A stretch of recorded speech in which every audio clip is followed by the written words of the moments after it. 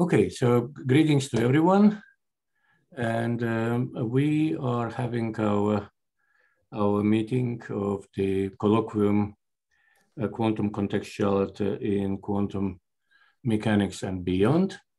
And today's speaker is Matt Jones of University of Colorado. I'm very pleased to have him as a speaker today, and he will be talking today about causal model approach to contextuality for systems with disturbance. So, Matt, you can begin. All right. Cool. All right. Well, thanks, Eddie. It's a pleasure to be speaking to this group today. So let me get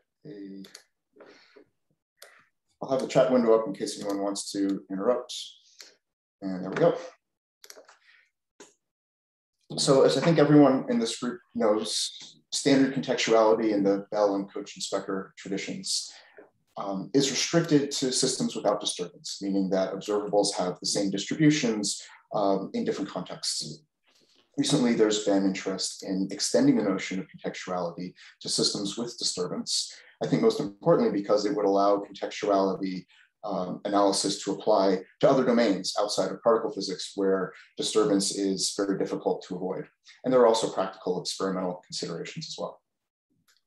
The most prominent theory in this area is the contextuality by default, or CBD theory, of Javarov and Kuyala, which, despite being a very elegant mathematical theory, is a theory of random variables. It doesn't have the same no-go interpretation that the Bell and Koch and Specker theorems have. And so in particular, determination that a disturbing system is contextual under CBD doesn't necessarily come with any physical implications for principles that a system is incompatible with, principles of classicality, locality, etc.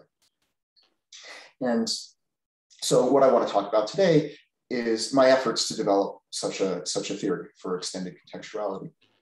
My starting point is the notion of direct influence, which informally you can think of as influence from context to measurement outcomes.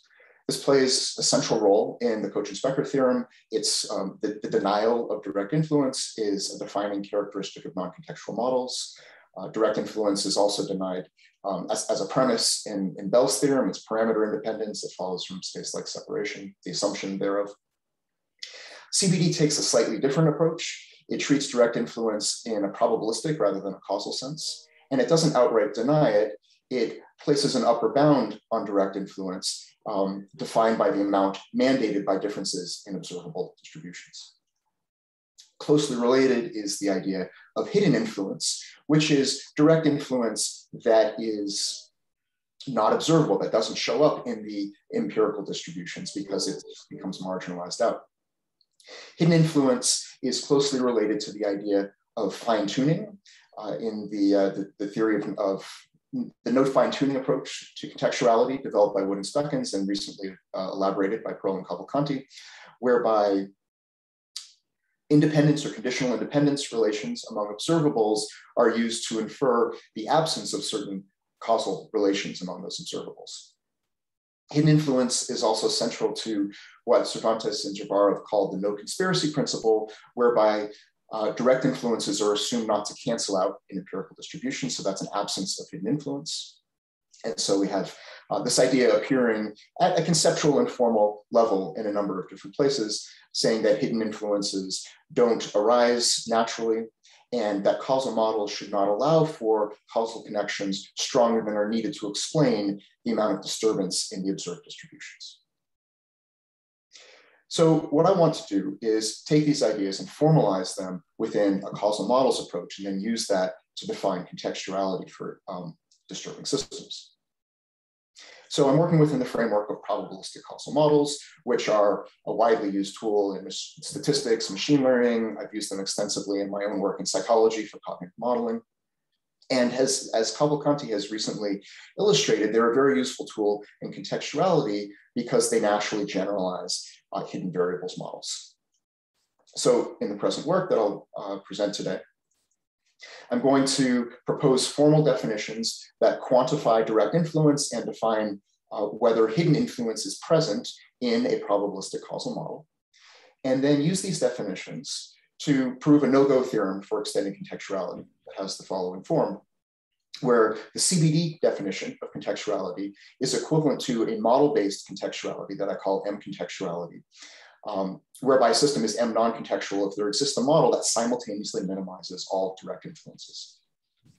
And then the no-go component of the theorem is that these conditions, these definitions have a necessary and sufficient condition, which is that there exists a model with no hidden influences. So this no hidden influence assumption plays an analogous role to assumptions of non-contextuality or locality or local causality in the Bell and Cauchy-Specker theorems. And when we restrict these three equivalent conditions to non-disturbing systems, they are equivalent to KS non-contextuality, Cauchy-Specker non-contextuality. So they are proper faithful extensions of that theory, as has been shown in the CBD papers, of course. So those results are all, so that'll be the first half of the talk, and those results are all for a particular structure of causal model. And then in the latter half of the talk, I'll talk about what happens when we extend to different kinds of causal structures. And it turns out we get different notions of contextuality depending on what kind of causal relationships we consider. Okay, so with that background out of the way, let's get into the technical details. I take a fairly standard setup for contextuality scenarios. So we have a measurement system consisting of a set Q of observables, C of contexts, and this relation between them indicating whether Q is measured in context C. And for each context, we have a joint distribution denoted by mu C over all of the observables measured in that context, so on the product space over the outcomes. Technical assumptions here, I make very mild assumptions. I allow for, I don't need anything to be finite for the results I'll present. The observables just need to be countable, as do the contexts, and the outcome space for each Q just needs to be second countable. So that includes continuous variables like real valued observables. And then within these measurement systems, we can take the standard definition of contextuality, which I'll refer to as KS contextuality, Cauchy-Specker. A system is contextual if it has no disturbance, meaning for any set of random variables that are observables that are jointly measured in two different contexts, their distribution is the same in those two contexts. And yet there's no global distribution on all of the observables in the system that's compatible with the joint distribution within each context. So the standard definition of contextual.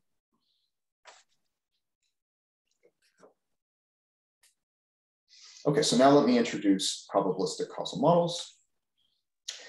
As I've said, they are a natural extension of hidden variables models that have been used in the development of contextuality. A probabilistic causal model is a directed acyclic graph. It's a set of random variables denoted by X together with this binary dependence relationship that I indicate with this arrow. So this is an example. This is the classic original Bell scenario where we have settings for two observers, measurement outcomes for those observers, and a source state. And the key feature of this diagram is that the joint distribution over all the variables in the model factors as the product of conditional distributions of each variable given its immediate parents, the ones that have arrows directly into it. So for this graph, for example, the joint distribution over all 5 variables factors as the product of the marginals for lambda, little a, and little b, because they have no parents, times the conditional distributions of each measurement outcome given the local setting and the hidden state.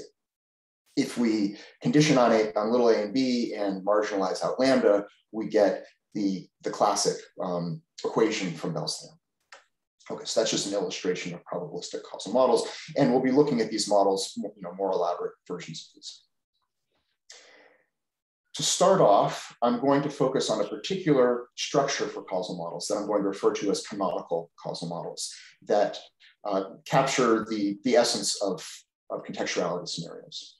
So in these models, we have the variables, the relevant variables here are a single variable for context, a single hidden state, and then a set of variables, one for each observable. So I let Q index the physical observables, and I use F to indicate the random variable in the model.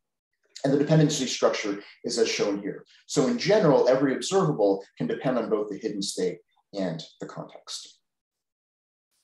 Moreover, in order for the approach to work, I assume that the observables are deterministic functions of their inputs. So I can write FQ as a function of little c and little lambda, the current context and hidden state.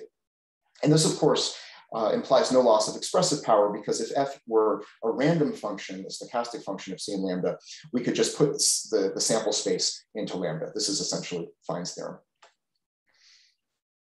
And then given such a model, we can say that a model is a model for a system M if the conditional distribution, the conditional distributions in all the contexts line up. So the conditional distribution in the model matches the conditional distribution in the physical system for every context. And this is essentially the same idea as in CBD of probabilistic couplings, which I'll formally introduce in a little bit. So in addition to this general canonical model, we can also talk about context-free models in which there is no causal connection from the context. So C is just a superfluous variable here. These context-free models are the very same thing as Cauchy-Specker non-contextual models. So that's a useful other special case to consider. On the bottom here, I've just got, for folks familiar with plate notation, this is just a more compact way of writing these models where everything in the box is replicated over all Q and Q. All right.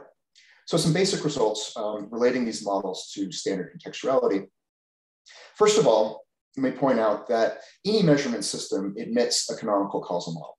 Okay? If we don't constrain the effects of context, meaning no constraints on disturbance or signaling, then we can model anything. And this is a fairly straightforward result, but it highlights how restricting signaling in one way or another is essential to any causal approach to contextuality. This is central in the Bell and Cauchy-Specker theorems as well. Second, if we restrict to non-disturbing measurement systems, then KS non-contextuality is equivalent to the existence of a context-free model. So depending on how you want to think of this, you could see this as a definition because the context-free model is the same as a Cauchy-Specker non-contextual model. But the point is that the existence of such a model is equivalent to the existence of a global distribution. And again, this is essentially Fein's theorem. And then third, a somewhat technical result.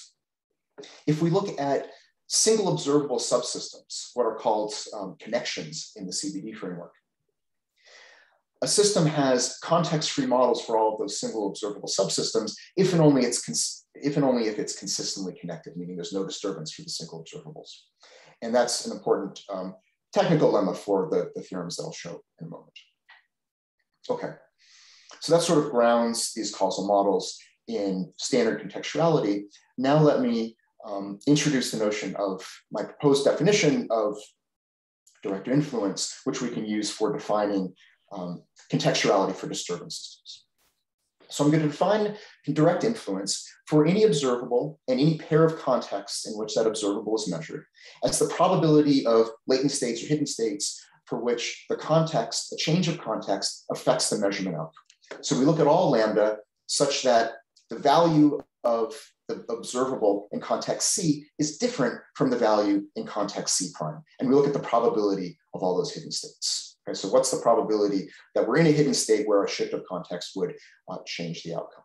And I call that direct influence. So there's a different direct influence for every observable in pair of contexts. Now, direct influence is hidden if it cancels out at least partially in the empirical distributions.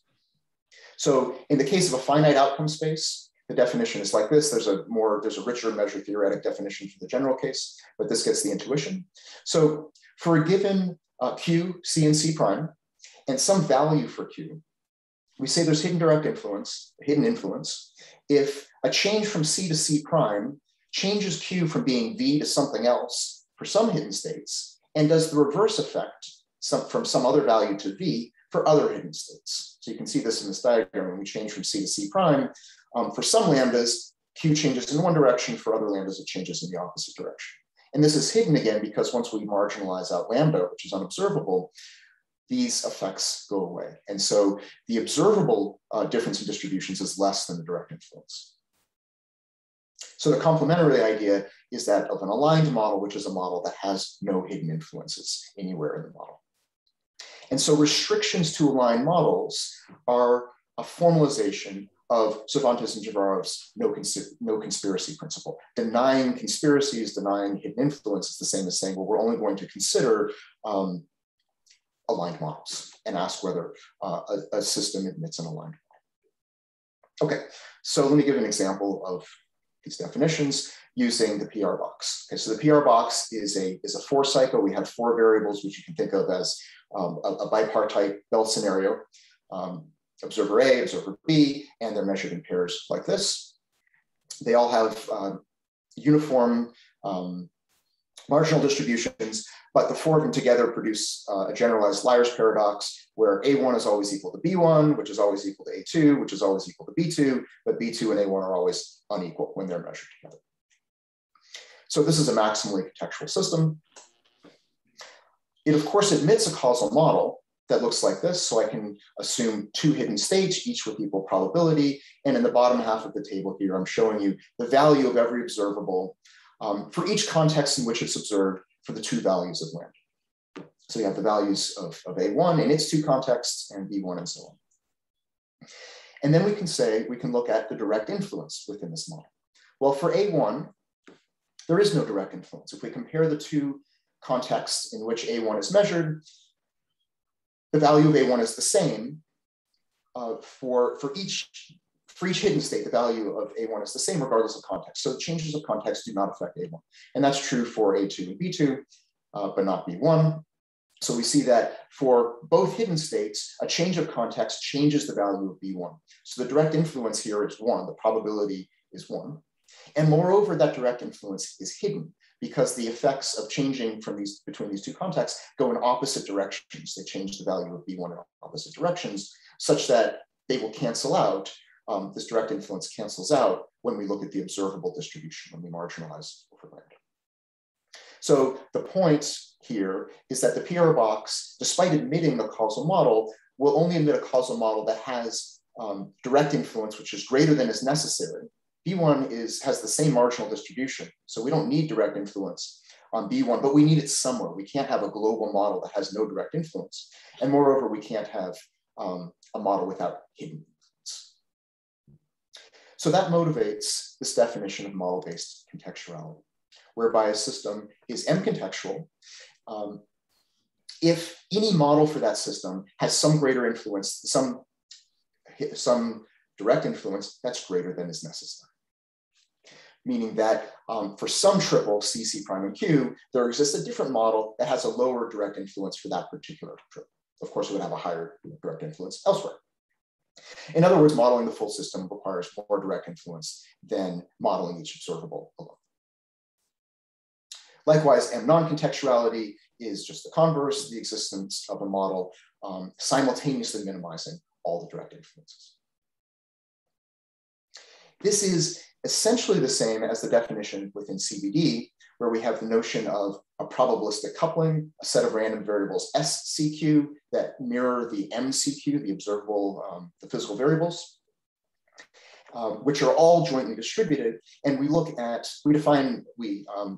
and Kuyala define direct influence there as the probability of these two variables, again, the same Q for different C primes, differing in that joint distribution. And a system is CBD non-contextual if there exists a coupling that minimizes all of these direct influences. So it's very nearly the same idea. The key difference is that we're looking at direct influence in a causal rather than a probabilistic sense. And this move turns out to be key for the no-go theorem that I'm going to give next. Okay, so some theorems on model-based contextuality. First of all, if we restrict to non-disturbing systems, M contextuality is equivalent to KS contextuality. This follows from the previous propositions. For a non-disturbing system, the minimum direct influence for each triple is 0. And having a model with all 0 direct influences is equivalent to having a context-free model, a KS non-contextual model. Okay, next, this is the no-go theorem that an arbitrary system, perhaps with disturbance, is M non-contextual if and only if it admits an aligned model. Conversely, a system is M contextual if every model contains hidden influence. So this is the idea that M contextuality corresponds to the principle of no hidden influence. And the way the proof proceeds is based on this lemma where we can directly derive the minimum direct influence. It's just equal to the total variation between the two conditional distributions in the two contexts.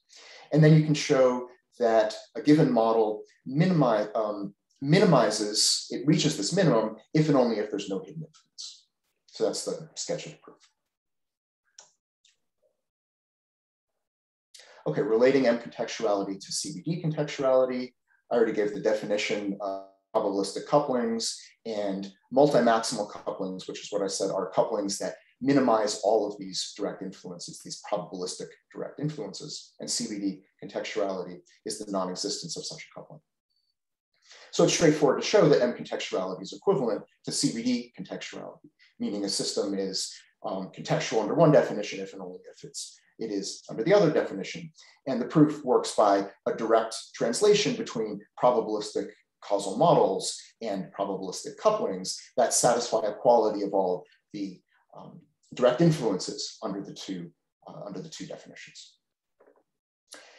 And then finally, combining theorem 3 and theorem 2, we have the conclusion that a system is CBD non-contextual if and only if it admits an aligned model.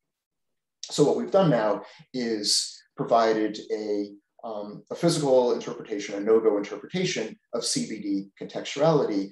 We've shown that CBD contextuality embodies the principle of no hidden influence in the same way that Cauchy-Becker contextuality embodies the principle of that's defined in non-contextual models. Bell non-locality embodies the principle of local causality, etc. Okay. So now let me start talking about different graphical models. The models that I've been talking about so far basically correspond to a Cauchy-Becker representation where we list, well, let me contrast it with these partition systems, which correspond more of a Bell representation. In the Bell scenario, the observables are partitioned among the observers. So the set Q of all the observables is a disjoint partition of observables available to each of the observers in K, observers K. The context likewise factor, which each context corresponds to a vector of choices of measurement settings, choices of observables, one for each observer K. And so given this representation of a measurement system, this Bell partitioned representation, we can also talk about partitioned models. So in a partition model, I replace the single C variable in the Cauchy-Becker representation with a set of context variables, one for each observer corresponding to that observer's setting. And I replace the set of observables, one for each observable, now with a single variable for every observer, where the value, so I put a tilde on it, the value for the observer's observable, observer K's observable, corresponds to the node in the canonical model for whichever observable that observer chose. Okay, so there's a natural translation between these two representations. This kind of model, this partition model, and the canonical model that I was talking about previously. There's a one-to-one correspondence and properties directly translate between them, and that's going to be important for what I'll talk about next. So in particular, we can now talk about a notion of direct influence within these models, which I'll call signaling, because we can talk about different observers. So signaling is a direct influence of the settings of all other observers upon the outcome of some given observer. Okay? So if I compare two contexts that match on the setting for observer K, but allow any other observers to change their settings, I can ask what's the probability of hidden states under which the outcome for observer K changes. And that, of course, is equal to the direct influence in the canonical model for whichever outcome, whichever observable that observer is measuring. And moreover, we can then define hidden signaling, which is signaling that cancels out in the observed marginals. Hidden signaling in a partition model is equivalent to hidden influence in the corresponding canonical model.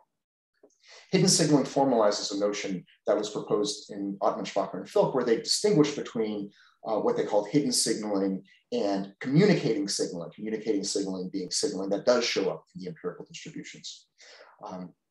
And they raised this distinction in a critique of CBD, saying that CBD considers only communicating signaling and denies hidden signaling.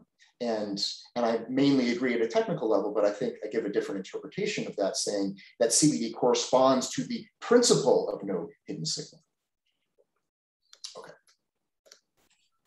So here's a general partition modeling model that allows for signaling. Then we have the special case without signaling, and that's a useful distinction to make. And then here's the play notation for those. So for partition models, we have a set of results that parallel the results that I gave for the canonical models. So first of all, any partition system admits a partition model if we don't restrict signaling at all. And this is actually fully general, because you can take any Cauchy-Specker scenario and represent it as a partition system trivially by just having a different observer for every observable and giving that observer a dummy observation, a dummy observable in contexts in which they don't make a measurement. So this is fully general. Next, proposition 5 shows that M contextuality as defined previously is equivalent to the corresponding definition on partition models, namely that there exists a partition model that simultaneously minimizes all signaling. So minimizing all signaling, it corresponds to minimizing all direct influence. And so we have an equivalent definition for partition models. Then the proposition 2 and theorem 1 that I showed you earlier showed that for non-disturbing systems, M contextuality and KS contextuality are both equivalent to the existence of a model without context effects. Likewise, in a partition system, they're both equivalent to the existence of a model without signaling. And then finally, the analog to my theorems 2 through 4, which showed that M contextuality and KS contextuality, M contextuality and CBD contextuality are both equivalent to the necessity of hidden influence. Theorem 5 shows that they're both equivalent to the need for hidden signaling when we look at partition models. And all of these results can be proven from the previous results just using this natural translation between canonical models, this KS representation, and partitioned models, this Bell representation. So the proofs are all fairly straightforward. Okay, so that's more or less the first half of the talk. I'm going to give an interim summary. So what I've done is offered a quantitative definition of direct influence of context upon observables in these probabilistic causal models, and then gone from there to define hidden influence, and use those definitions to prove the equivalence of 3 different definitions of extended contextuality for disturbing systems. So there's M contextuality, which is the existence of a model minimizing all direct influences. There's the existence of a existence versus non-existence of an aligned model, meaning there's no hidden influence principle. Then there's the definition within CBD. And then all of these, when restricted to non-disturbing systems, of course, reduce to KS contextuality.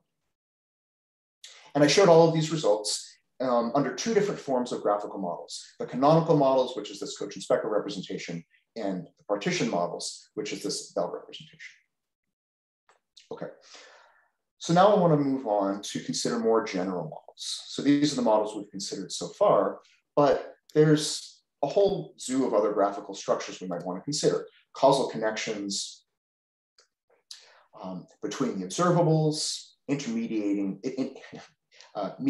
hidden variables, and so on. And it's possible that defining contextuality, and I'll talk about what I mean by that, with respect to these other causal structures could yield different extensions of traditional contextuality, ones that are interesting yet distinct from the extension given by M contextuality and CBD.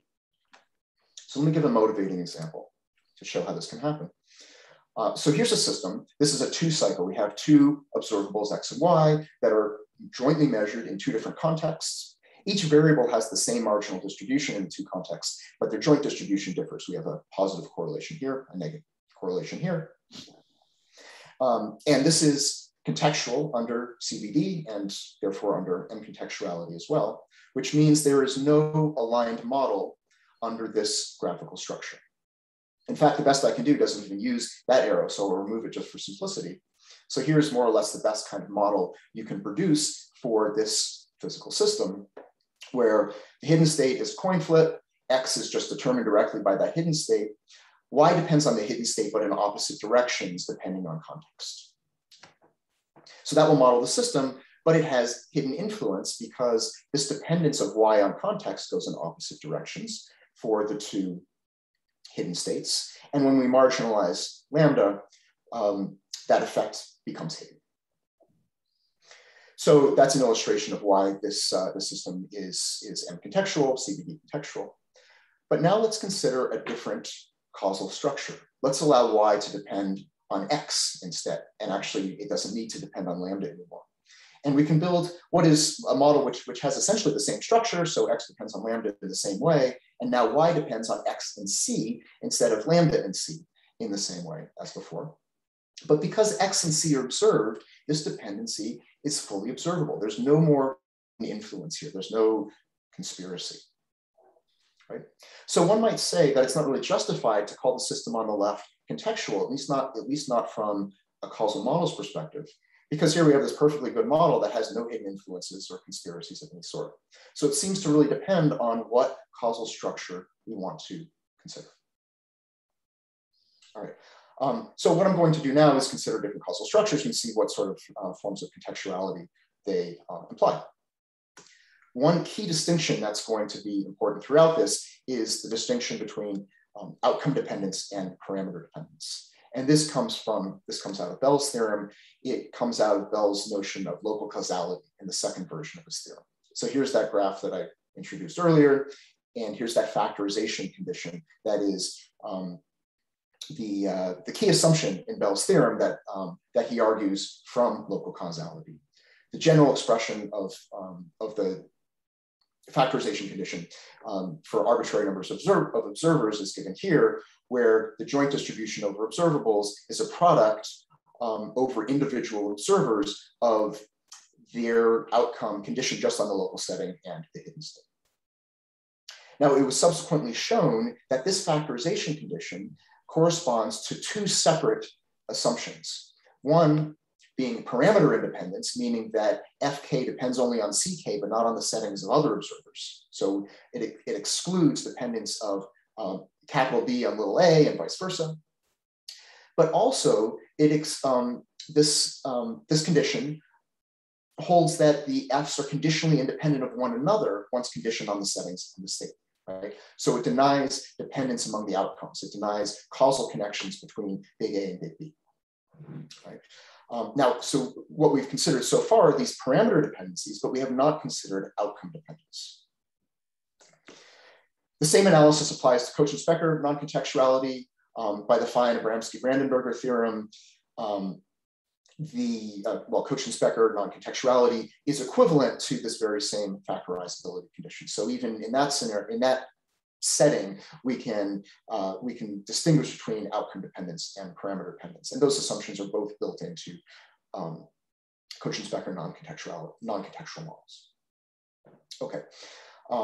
So with those distinctions in mind, let me now introduce this notion of graph-based contextuality or G-contextuality, which generalizes the M-contextuality that I've talked about so far. So I say that a given physical system M is G-contextual if modeling M on G requires hidden influence. So I'm using that earlier result that hidden influence, the necessity of hidden influence is necessary and sufficient for M-contextuality, and now I'm going to take that as a definition. So conversely, if there exists a model on G, on this graph for M that has no hidden influence, then we'll say that M is G non-contextual. So for example, if we consider the canonical causal model, which I now call GPD, the graph with parameter dependence, these cross arrows here, then G contextuality with respect to this graph G is the same as M contextuality by definition. And we also know that for non-disturbing systems, it agrees with KS contextuality. We can also talk about outcome dependence. And in this case, we have to talk about a family of different graphs because the dependence can go in different directions. But then we can talk about G contextuality for graph families and give the same definition. Okay, so the questions then are whether different choices of G, different causal structures, yield different variants of contextuality. That is, does consideration of different causal paths change what we classify as a conspiracy and lead to different definitions of contextuality? Or alternatively, do all or most representations of causality yield the same notion of extended contextuality, namely the one given by M contextuality and CBD? This question was in part inspired by the recent work by Perl and Cavalcanti, extending Cavalcanti's 2018 theorem that no fine-tuning implies KS non-contextuality for a restricted family of graphical models, and showing that it applies to arbitrary graph structures.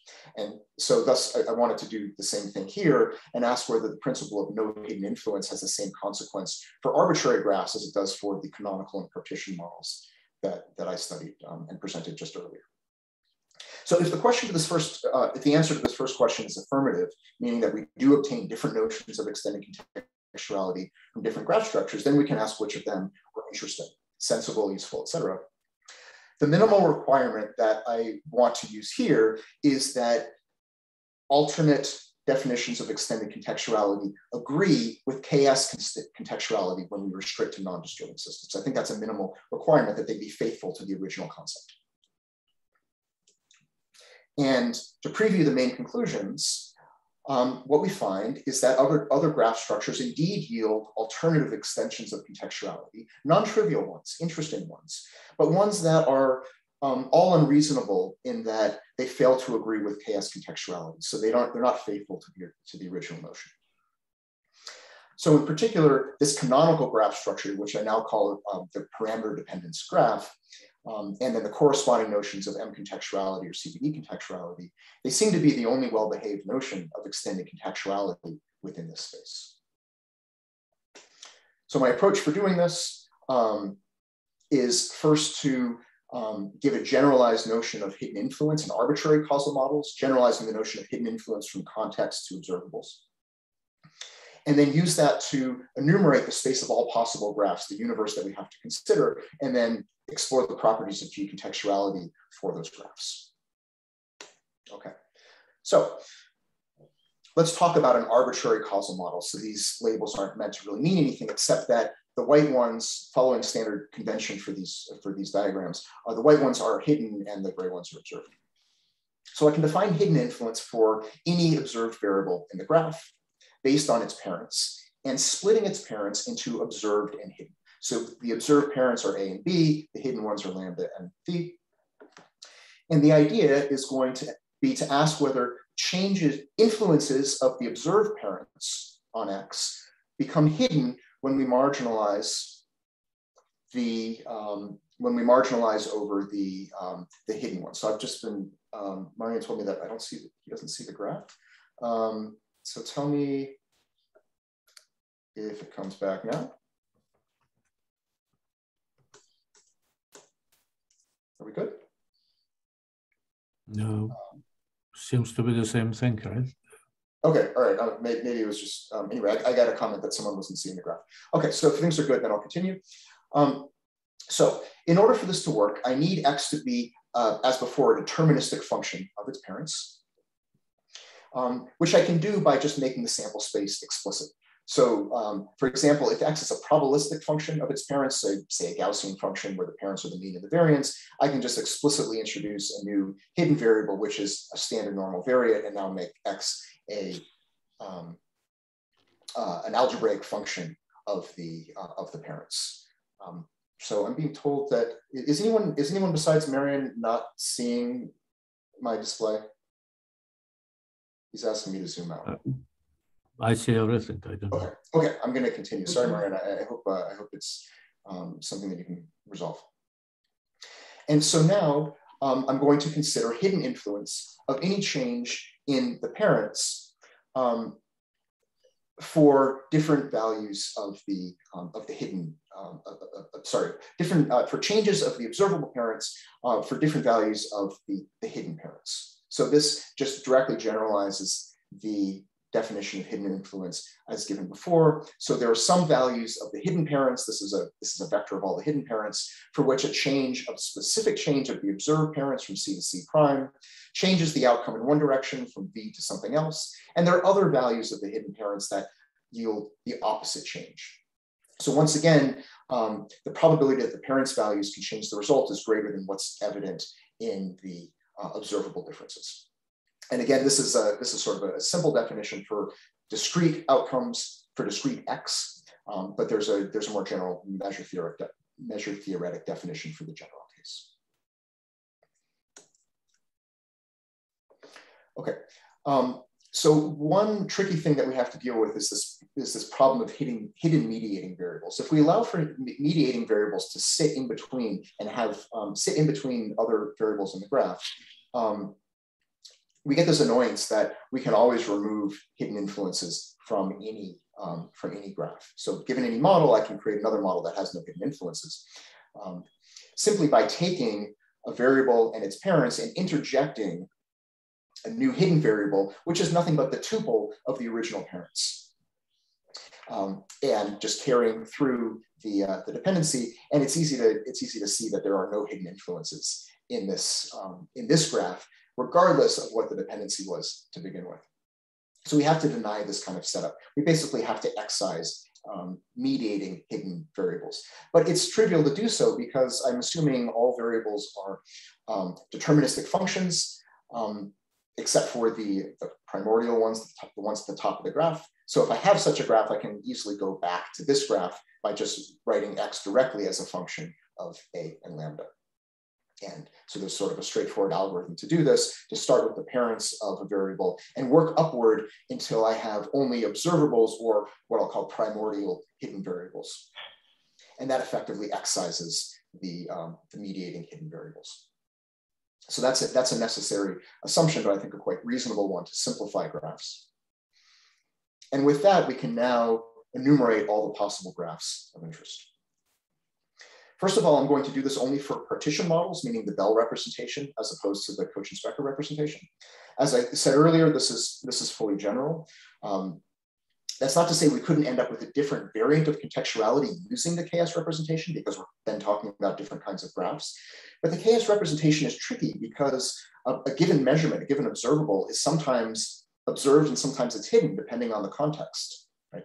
Depending on whether that observable is observed in that context. And that leads to sort of some subtleties that are difficult to deal with, that we don't have to worry about in the Bell representation.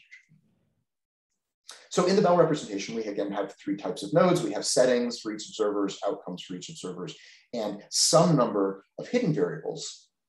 But because of the argument I just made for excising mediating hidden variables, I only have primordial ones with no parents. And I can just conglomerate those into a single variable, just a composite product variable.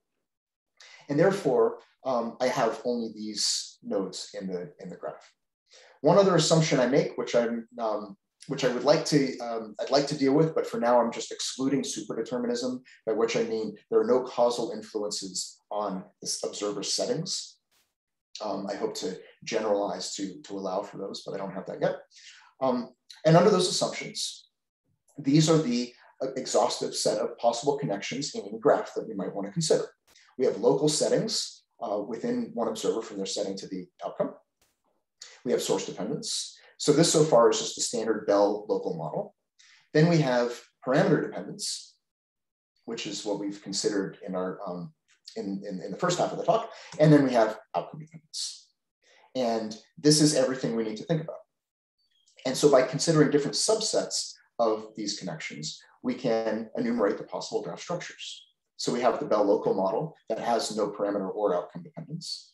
We have GPD, the parameter dependence model, which is that partition model I covered in the first half of the talk. Then we have models that allow just outcome dependence in one direction or another for each one of these red arrows. And then we have models that allow both. And then finally, there's a whole array of other models we can define by allowing only a particular subset of these connections of each type, parameter and outcome dependence, possibly motivated by considerations of the physical system under study. For example, you can take a Leggett-Gard type of scenario where there's a temporal ordering to the measurements, and we might want to allow dependencies only in the forward direction. So the question then, now that we've enumerated these graphs, is what variants of contextuality do we get from each of these graphs or graph families? So in the local model, there's no hidden influence to consider because there's no non-local dependence whatsoever. And so we know this model just corresponds to Bell locality or KS contextuality. In the parameter dependence model, this is the one that I've already gone through. This corresponds, contextuality defined with respect to this graph corresponds to M contextuality and CBD contextuality. But it's these other families involving outcome dependence that we haven't explored yet, and it's these two that I want to focus on now. So the parameter and outcome dependence model, the fully saturated model, is strictly stronger, contextuality with respect to that model, to that graph, excuse me, is strictly stronger than M contextuality. It's stronger because the GPD graph is obviously a subgraph of the GODPD graph. And it's strictly stronger given the example that I'll show you on the next slide. So the set of G contextual systems is smaller, but it's not empty, right? Here's an example of a system that is contextual with respect to this graph. I sort of adapted an example from Javarov and Kjala. I turned it into a Bell scenario where there are 3 settings for Alice and it's a single ternary variable for Bob, and it has this dependency. This arrow gives that dependency. And there's no way to model this without hidden influence. So we do have a non-trivial extension of contextuality, but it's not a desirable one because it doesn't agree with KS contextuality. In particular, there are non-disturbing KS contextual systems that are not contextual under this graph. And we can do this with the PR box. So we can build a model of the PR box that actually uses just this subgraph where the hidden state determines A, and then B just depends on, doesn't even depend on the hidden state. It just depends on big A and little b in this way here. And this dependence is fully observable. So there are no hidden influences, which renders the PR box non-contextual under this graph, which is a non-desirable property. So in summary, for this ODPD family of graphs, the definition is non-trivial, but it's still too restrictive in that certain KS contextual systems end up being non-contextual. Let's move to the outcome dependence graph. This graph is also too flexible in that, once again, we have KS contextual systems that are G non-contextual under this graph. And we can do it for the PR box. Yet again, PR box is super useful for building examples. In this case, we have Alice's outcome depend on both her setting and the hidden state, and then Bob's outcome depends on the hidden state, depends on these 3 variables, and no longer depends on Alice's setting. But it has this dependency structure that, once again, if you look through it, has no hidden influences. All the influences of the observables go in the same direction for different values of lambda. So nothing is hidden, everything shows up in the marginals. So it looks like allowing for outcome dependence gives us different definitions of contextuality, but they're a little too restrictive, right? They don't agree with KS contextuality. Now, a couple other things I've considered. If you look at this model, you'll notice that there's dependence of Alice's outcome on Alice's setting, and that dependence goes in opposite directions for different values of lambda. And you might argue, oh, that's a form of hidden dependence. It's a local hidden dependence, which I hadn't considered before, hidden influence. And we could talk about prohibiting that. Now, I think that's conceptually problematic because settings corresponding to actually different observables, like different Pauli matrices, for example. And so changing your measurement apparatus or just arbitrarily relabeling your outcomes would yield a form of hidden influence under this definition that I think is an unnatural notion of hidden influence. But on the other hand, these are theoretical considerations. And so from a purely operational standpoint, it might be sensible to consider this kind of prohibition. So I considered that, but it doesn't really help matters. It actually makes the outcome dependence graph too restrictive. Now we have the opposite problem where non-contextual, non-disturbing systems can be contextual under this graph. So here's an example of that. This is another 2x2 Bell scenario that has this is non-contextual. There's a simple KS non-contextual model where, I don't know how quickly people can read through this. I don't want to spend time on it, but A1 and B1 are positively correlated, A2 and B2 are positively correlated, and those pairs are oppositely correlated. And that's how the model works. But you can prove that under this outcome dependence graph, there is no non-contextual model if we deny local hidden influence. You might ask, what happens if we deny local hidden influence for the GODPD model, the saturated graph? I keep saying model when I mean graph. But in that case, that graph still stays too flexible, right? So we have this sort of, I don't know, Goldilocks problem where everything is either too flexible or too restrictive.